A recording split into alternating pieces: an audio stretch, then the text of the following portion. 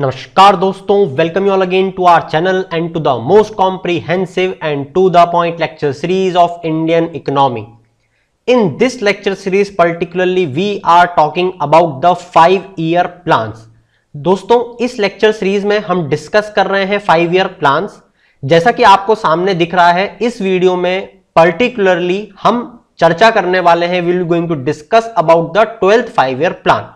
We had already discussed the first 11 5-year plans. I hope आपने इसके previous uploaded videos देख लिए होंगे. अगर नहीं तो आप नीचे 5-year प्लान्स की प्लेलिस्ट विजिट करके या फिर first second third 5-year plan बुद्धि एकेडमी डाल के उसको सर्च करेंगे तो भी आपको यूट्यूब पे मिल जाएगा. तो वहां से आप सीरीज को कंटिन्यू करके अगर देखेंगे तो आपको बहुत बेहतर तरीके से समझ में आएगा, as this will be the concluding lecture of this series. I hope आपने इसमें बहुत सी चीजें सीखी होंगी, बहुत सी चीजें समझी होंगी. और जैसा कि मैं आपको स्टार्टिंग से बता रहा हूं, आप में से कुछ लोगों के क्वेश्चंस भी आए मेरे पास कि क्या 5-year प्लान से यूपीएससी क्वेश्चन पुटअप करता है. तो दोस्तों इसका जवाब यह है कि भले ही एक्सप्लिसिटली आपको मेंशन करके ना पूछे कि बताओ इस 5-year प्लान में क्या है, मगर इसको बहुत ही वेरियस फॉर्म्स में यूपीएससी कोट कर करके जरूर पूछता है. एंड इनफैक्ट अगर नहीं भी पूछे, हम 5-year प्लान क्यों पढ़ते हैं? Basically it shows how our strategies have changed, whatever mistakes we have done in the past, Whatever improvement and challenges we have overcome. तो इन सब चीजों को जानने के लिए हमको 5-year प्लान पढ़ना पड़ेगा. तो दोस्तों सबसे पहले आपका बैकग्राउंड में यहां पे बना दूं. 12th 5-year प्लान स्टार्ट किया गया था मनमोहन सिंह जी का एरा, और इस प्लान ने देखा है नरेंद्र मोदी जी का एरा. 12th 5-year प्लान का बैकग्राउंड अगर मैं आपको बताऊं तो जैसा हमने 11th 5-year प्लान में खत्म किया था, जो एक्सचेंज रेट की इंस्टेबिलिटी हमको वहां पे देखने को मिली थी, क्योंकि वहां पे फॉरेन इंस्टीट्यूशनल इन्वेस्टर जो हैं वो अपना पैसा बाहर ले जा रहे थे, जिसको कि फ्लाइट बैक ऑफ मनी बोलते हैं, ओइंग टू फेडरल टेपरिज्म. बेसिकली वहां की जो फेडरल रिजर्व है, यूएस की सेंट्रल बैंक को फेडरल रिजर्व बोलते हैं, जैसे इंडिया की सेंट्रल बैंक को रिजर्व बैंक ऑफ इंडिया बोलते हैं. वो जब टेपरिंग लगाती है तो वहां पे इंटरेस्ट रेट बढ़ जाते हैं. बेसिकली इन्वेस्टर जो है उनको वहां पे इन्वेस्ट करने से जो प्रॉफिट है वो ज्यादा दिखता है, तो वो लोग वहां पे इन्वेस्ट कर देते हैं. तो इस कारण से हमारे यहां से फ्लाइट बैक होके मनी क्या है वापस यूएस जा रहा था. इसी के बाद 2012 में क्या हुआ, डबल डिप रिसेशन जब आया, इस रिसेशन ने ग्लोबल इकोनॉमी को तो हिट करा ही. जैसा मैंने आपको 11th 5-year प्लान में भी बताया था दोस्त कि 2012 के बाद में इंडिया जो है वो वर्ल्ड इकोनॉमी से ज्यादा कनेक्ट हो रही है. और ऐसा मैं नहीं बोल रहा हूं, ऐसा बोल रहा है इकोनॉमिक सर्वे. आई होप आपने इकोनॉमिक सर्वे भी विजिट करा होगा. मैंने वहां पे आपके लिए इकोनॉमिक सर्वे के बहुत ही शॉर्ट और क्रिस्प जिस्ट डाली हुई है. अगर आप इसको रिवाइज करके जाओगे तो इसमें आपको बहुत सी चीजें जानने को मिलेगी और आप बहुत से आंसर भी कर पाओगे, ऐसे मैं उम्मीद करता हूं. तो दोस्तों ग्लोबल इकोनॉमी के साथ साथ इंडिया में भी एक डिप देखने को मिला. इसी के बाद जो डीकपलिंग थ्योरी है, ये मैंने आपको 11th 5-year प्लान में बताई थी, वो यहां पे आके नलीफाई हो जाती, क्योंकि अब हम कनेक्टेड हो गए. ठीक है, तो इस कारण से डीकपलिंग थ्योरी यहां पे नहीं रहेगी. यहां पे मैंने आप लोगों के लिए एक मैप भी या फिर यहां पे ग्राफ शोकेस करने के लिए बताया है. देखो यहां पे आप देख सकते हो कि ब्लू कलर में ग्लोबल लेवल पे चीजें आपको दिखने को मिल रही कि कैसे 11-12 में डबल डिप यहां पे देखने को मिली थी. यहीं पे आप जैसे इंडिया और चाइना जो है, ये देखो यहां पे भी आप ध्यान से अगर देखोगे तो आपको ये चीज देखने को मिलेगी. चाहो तो आप स्लाइड रोक के देख सकते हो. इसी के बाद 2010 के बाद में दोस्तों इंडिया में भी जो ग्रोथ रेट है वो डिक्लाइन होना शुरू हो जाती है, जिस कारण से कि हमको ग्रोथ रेट बढ़ाने के लिए सस्टेनेबल मैनर में एक जरूरत नजर आती है कि हमको ग्रोथ रेट बढ़ानी पड़ेगी. इसी के साथ साथ फिस्कल कंडीशंस जो हैं, जैसे मैंने आपको बताया था, fiscal responsibility and budgetary management act 2003 में लाया गया. क्यों लाया था? फिस्कल कंसोलिडेशन के लिए, फिस्कल डेफिसिट को एक रेंज में रखने के लिए और कम करने के लिए. ऐसा आप समझ सकते हो. एफआरबीएम एक्ट पे मैं आप ऑलरेडी बता चुका हूं कि इंडिविजुअल वीडियो बना हुआ है, आपको वीडियो विजिट करना है. तो फिस्कल कंडीशंस जो है at this particular of time when we were hit by the recession, हमको क्या जरूरत पड़ी? एक्सपेंडिचर बढ़ाने की. तो हमने वही किया. हमारे एफआरबीएम के जो भी टारगेट्स थे हमने इसको पोस्टपोन किया, क्योंकि इस टाइम पे इकोनॉमी में एक्सपेंडिचर करना बहुत जरूरी था. देखो दोस्त, इस एक्सपेंडिचर और इस स्लोडाउन की बात को आप एग्जैक्टली कोरिलेट कर सकते हो कोरोना वायरस का जो अभी का टाइम पीरियड चल रहा है. अभी क्या हो रहा है? बेसिकली अभी जो हमारी रिजर्व बैंक ऑफ इंडिया, हमारी जो गवर्नमेंट है, वो क्या कर रही है? वो मनी को इन्फ्यूज कर रही है मार्केट में. क्यों? क्योंकि दोस्त अगर मार्केट में लिक्विडिटी ही नहीं बची तो प्रोडक्शन रुक जाएगा. प्रोडक्शन ही नहीं बचा तो जॉब से ले ऑफ चालू हो जाएंगे. ले ऑफ चालू हो गए तो फर्दर ये हमको एक डिफ्लेशन और रिसेशन की सिचुएशन में ले जाएगा. तो ऐसे सिचुएशंस में क्या होता है कि हम फिस्कल कंसोलिडेशन की जो हमारी प्रोसेस है, फिस्कल डेफिसिट जो हम कम करना चाहते हैं, गवर्नमेंट कुछ टाइम के लिए इस ऑब्जेक्टिव को पोस्टपोन कर देती है जो इस टाइम पे भी गवर्नमेंट ने किया। तो आई होप आपको बहुत अच्छे समझ में आया होगा। इसी के बाद क्लाइमेट टॉक्स जो है यहां पे क्रिस्टलाइज हो रही थी, कंसेंसस बन रहा था, बहुत कॉन्क्रीट डिसीजंस आ रहे थे सारी कंट्रीज के बीच में। इसी के बाद में इस पीरियड में दोस्तों जुडिशियल एक्टिविज्म जो है, अच्छा अब अगर आपको judicial activism, judicial review, judicial overreach, ये जो शब्द हैं जो बहुत बार न्यूज़पेपर्स में आते हैं, अगर आपको इनके मतलब नहीं पता, इनके बीच में डिफरेंस नहीं पता, जुडिशियल रिव्यू की ताकत सुप्रीम कोर्ट के पास कहां से आती है आपको ये नहीं पता, तो दोस्त आप इसके लिए अगेन एक इंडिविजुअल वीडियो देख सकते हो। ये वाला पार्ट जो है मैं ऑलरेडी इंडियन पॉलिटी में कवर कर चुका हूं, बहुत ही कंसाइज फॉर्म में मैंने आपको यहां पे सारी इंफॉर्मेशन देने की कोशिश की थी। आप ये वीडियो जरूर विजिट करिएगा। तो अगेन जुडिशियल एक्टिविज्म के थ्रू इस पीरियड में बहुत से जो डेवलपमेंट के काम है उसको रोका गया, इंपेडिमेंट्स आए। जैसे आपको एक बहुत बहुचर्चित किस्सा अगर मैं बताऊं तो cancellation of coal block. I hope आप में से बहुत सारे लोग अगर उस टाइम से फॉलो कर रहे हो न्यूज को तो आप ये जानते होंगे। इसी के बाद में ये पहली बार था after implementing our new economic policy that is 1991, जब हमको प्रिंसिपल ऑफ इंक्लूसिविटी और सस्टेनेबल ग्रोथ की जरूरत पड़ी और रिवाइवल की भी। तो दोस्तों 12th प्लान में जो पॉलिसी चैलेंज थे वो बेसिकली टू फोल्ड थे। मैंने आपके लिए यहाँ पे टू फोल्ड में उसको डिजाइन करा हुआ है ताकि अगर आप किसी भी आंसर राइटिंग में इसको कोड करोगे तो you will get a very good marks, you will fetch very good marks, I am sure about it.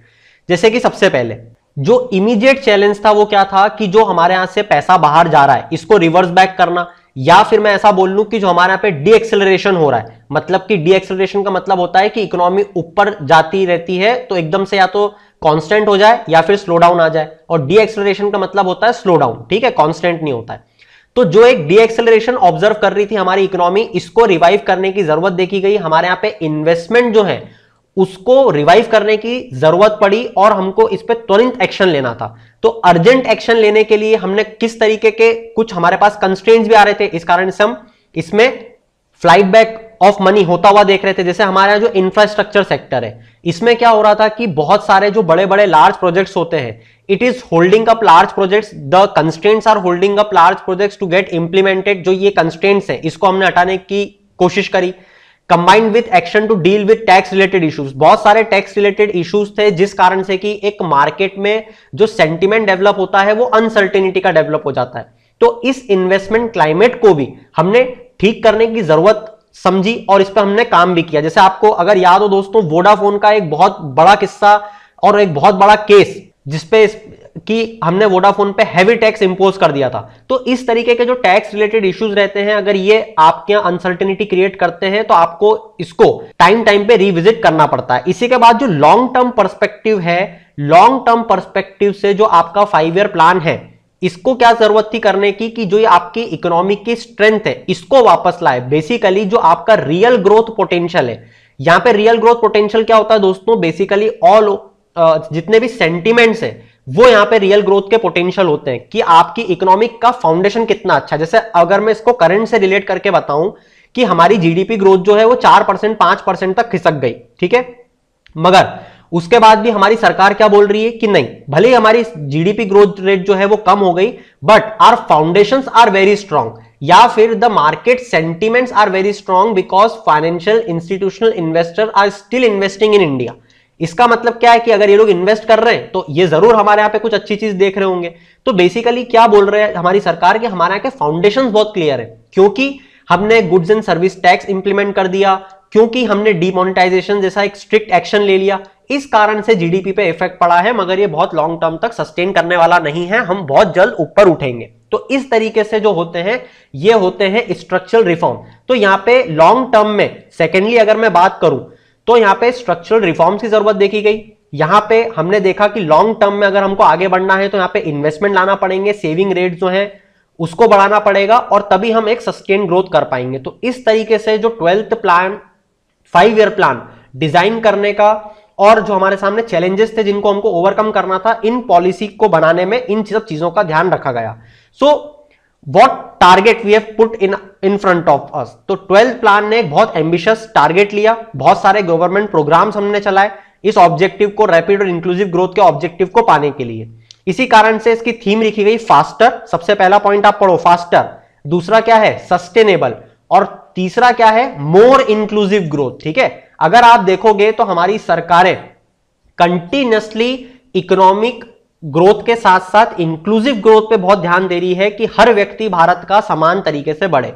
कुछ ब्रॉड टारगेट्स मैंने आपके लिए लिख दिए हैं which you can coat in the exam, जैसे economic growth, real GDP growth rate जो है उसका टारगेट लिया हमने 8% का।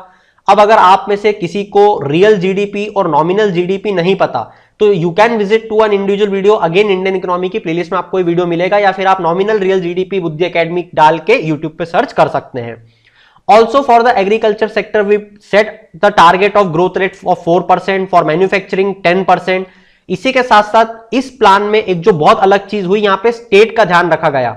इसी के साथ साथ यहाँ पे बोला गया कि हर स्टेट की जो एवरेज ग्रोथ रेट है 12th 5-year प्लान में, preferably it should be higher than that achieved in the 11th plan. तो यहाँ पे स्टेट वाइज मतलब डिसेंट्रलाइज करके भी प्लानिंग के टारगेट्स लिए जा सकते हैं। उसके बाद बात करेंगे पॉवर्टी एंड एम्प्लॉयमेंट की। बेसिकली यहाँ पे head count ratio of consumption जो है पॉवर्टी का हमने टारगेट लिया to be reduce by 10% point. Basically आप समझ सकते हो कि जो 12th 5-year प्लान है उसमें हमने 11th 5-year प्लान के मुकाबले और ज्यादा पॉवर्टी कम करने के चैलेंजेस को फेस किया और इसके टारगेट्स को बढ़ाया। इसी के साथ जो 50 million new work opportunities non farm sector में, देखो नॉन फार्म की बात चलती है ना, क्योंकि हम शिफ्ट करना चाहते हैं एग्रीकल्चर से हमारे लोगों को, तो 50 million new work opportunities non farm sectors में देने की, जनरेट करने की कोशिश की गई या टारगेट लिया गया। इसी के साथ साथ स्किल सर्टिफिकेशन प्रोवाइड करने का टारगेट लिया गया इन equivalent numbers during 12th 5-year plan. बात करते हैं एजुकेशन में, मीन ईयर ऑफ स्कूलिंग जो है इसको बढ़ाने की बात की गई up to 7 years by the end of 12th 5-year plan. साथ ही हायर एजुकेशन की एक्सेस को बढ़ाने की बात की गई, 2 मिलियन एडिशनल सीट हर एज ग्रुप के लिए बढ़ाने की बात की गई in higher education and which will be super impose and align with the skill needs of the economy. जैसे हमारे गांधी जी भी चाहते थे कि बच्चे पढ़ने के साथ साथ एक स्किल सीखें। उसी के साथ साथ यहाँ पे जेंडर और सोशल गैप जो है इन स्कूल एनरोलमेंट, जो कि girls and boys between एससीज, STs, Muslims and rest of the population जो रहता है, इसको खत्म करने का ऑब्जेक्टिव लिया गया by the end of 12th 5-year plan. बात कर लेते हैं हेल्थ पे। इंडियन मॉर्टेलिटी रेट जो कि 25 चल नहीं रहा था, मतलब हमने टारगेट लिया था कि 25 तक इसको ले आएंगे। मैटरनल मॉर्टेलिटी रेट को 1 per 1000 लाइव बर्थ हम ले आएंगे।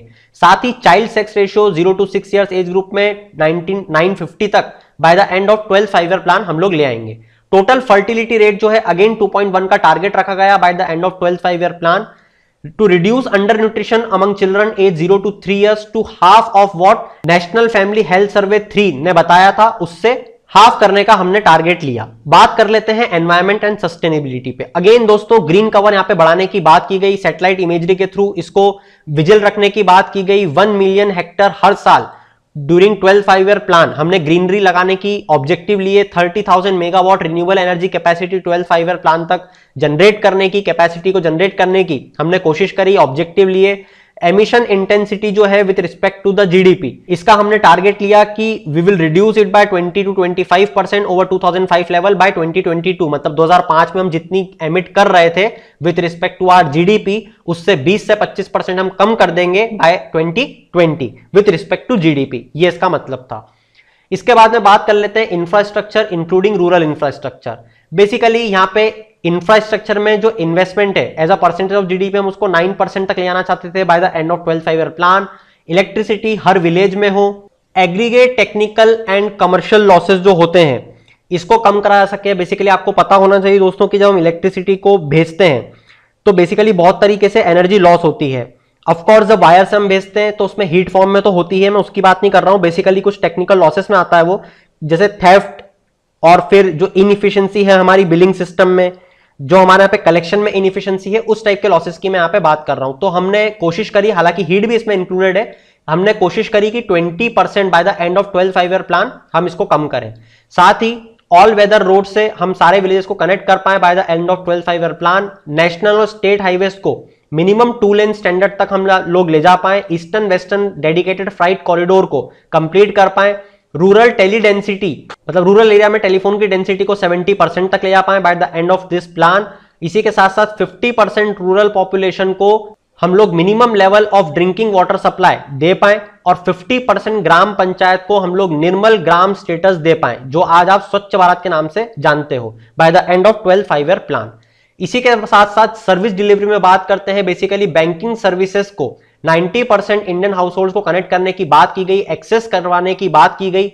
जो सब्सिडीज और वेलफेयर रिलेटेड बेनिफिशियरी पेमेंट्स है, इसको direct cash transfer by the end of 12 5 year plan सबके अकाउंट में डायरेक्ट कैश ट्रांसफर हो, ऐसा हमने अपने सामने ऑब्जेक्टिव रखा। और इसको किसके थ्रू रखा? With the help of Aadhaar platform, जिसको कि हम बैंक अकाउंट से लिंक करेंगे, जो कि आप आज जानते हो प्रधानमंत्री जन धन योजना के नाम से।